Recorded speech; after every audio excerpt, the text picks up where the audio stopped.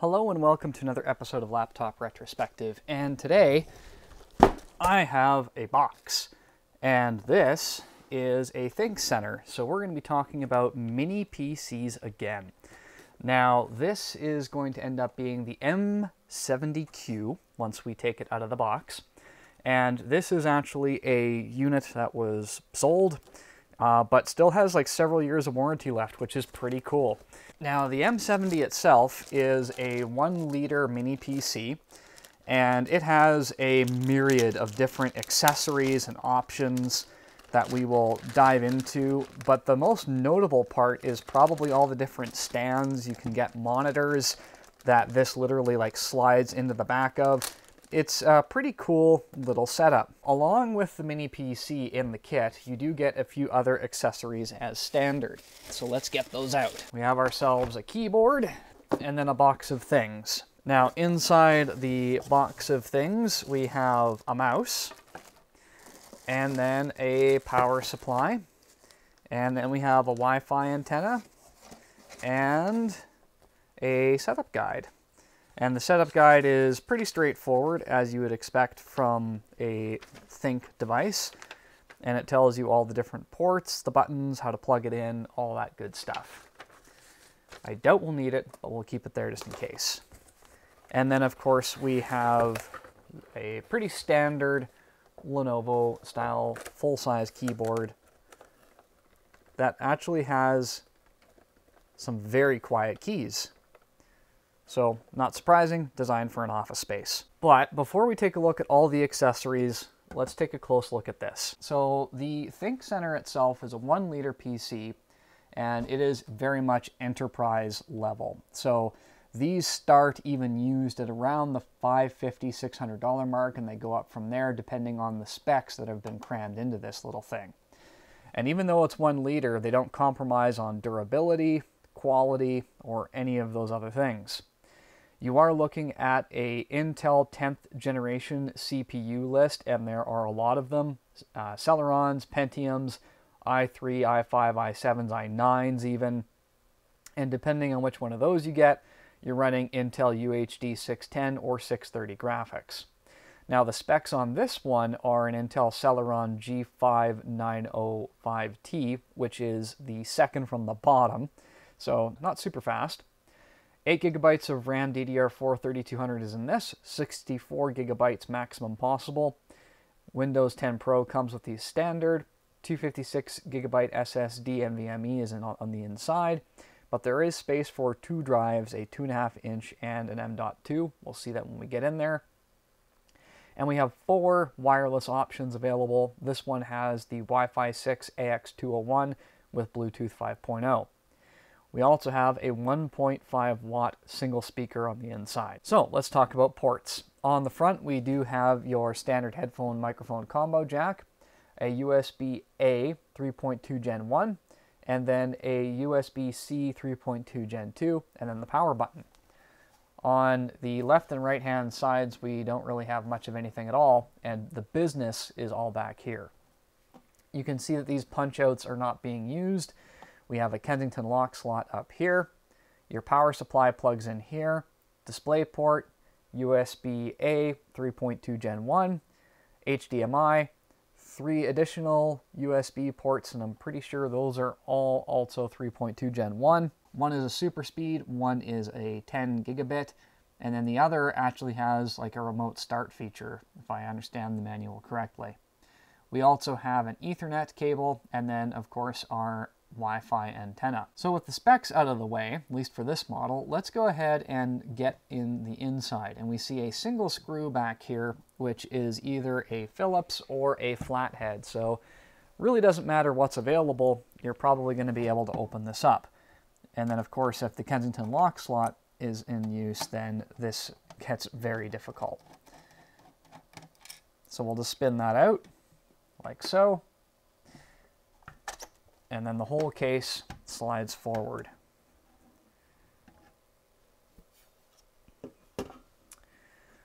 So let's turn that around so you can get a better look at what we've got going on here.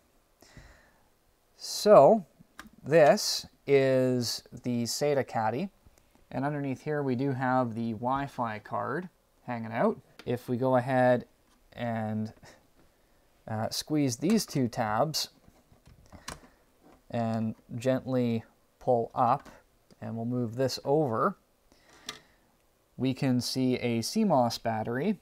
We've got some spring-loaded screws there, and we're going to need the whole disassembly tray, I think, to go a little bit further. All right, and we've got a socketed CPU. That is awesome to see in a 1-liter machine like this. So we move that arm out of the way, our cage lifts up, and then we can grab our CPU on the sides and pull that out. This bottom panel just slides right out of place, which makes this a lot easier to get into. So the bottom plate is like so. You push it out and off it comes. So here are all the other guts. We've got 2 DIMM slots, and this slot has 8 gigabytes of RAM. You could swap those out for 32 and 32. And here is our SSD, or M.2 variety. Now it's interesting to note that this guy seems to have another slot beside it that has no solder points. So perhaps theoretically you could get 2 of these plus this caddy as well. So that's pretty cool. Not much else to say other than the fact that this is crazy upgradable. This is really easy to take apart. And this isn't surprising. This is exactly what I would expect from a top-tier, large PC manufacturer like Lenovo, putting their efforts into R&D, producing a 1-liter PC that has so much upgradability and expandability, and it's easily serviced even for a small PC. Like, other than a dedicated GPU, there's really nothing that this has that a desktop doesn't. So because of that, I think it actually does a good job of even warranting kind of the higher prices that these can demand. But let's go ahead and put it back together and see what else we can learn. All right, now that we have this back together, let's go ahead and plug all the accessories in and hook it up to the monitor that I have just over here, and we'll see what performance is like. All right, we got everything set up. I also have my sound meter here because these 1-liter boxes can sometimes make an awful lot of noise.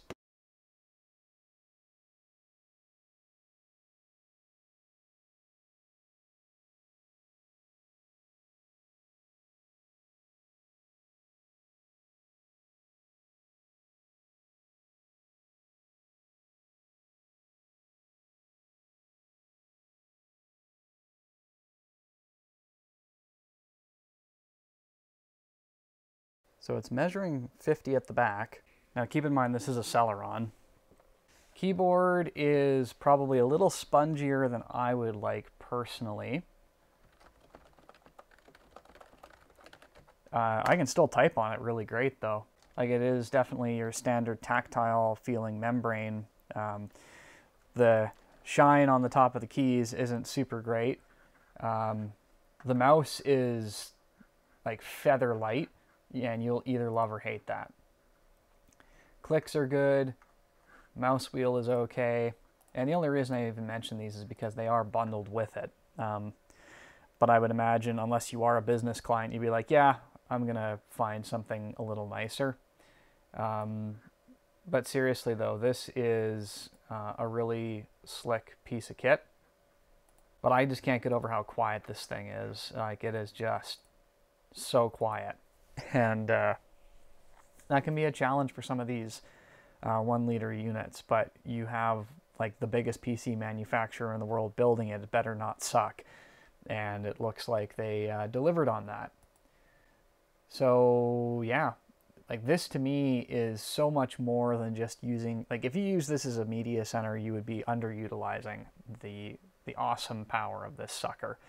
I really think that this is not only good for business clients, but even if you're like a small business and you just need like a desktop computer, there's no reason for you to get like a big tower when you have one of these, and it's got, you know, an M.2 NVMe slot. It's got a 2.5-inch base, so storage isn't going to be the issue.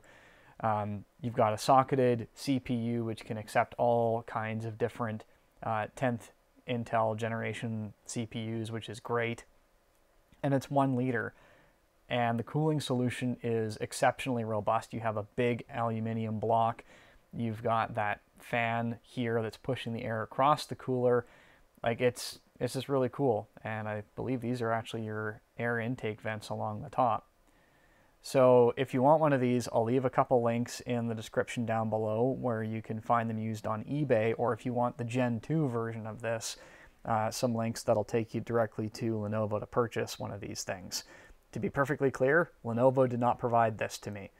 This is something that just showed up on my desk, and I am giving you my thoughts on it as objective as I always would, regardless of who provides it. At any rate, if you enjoy taking a look at these mini PCs, then I would strongly recommend that you do the Big 4 so you don't miss the next iteration of this series. So please like the video, share, subscribe, and hit that notification bell so the next time I have an opportunity to feature one of these mini PCs, you will be the first to know about it.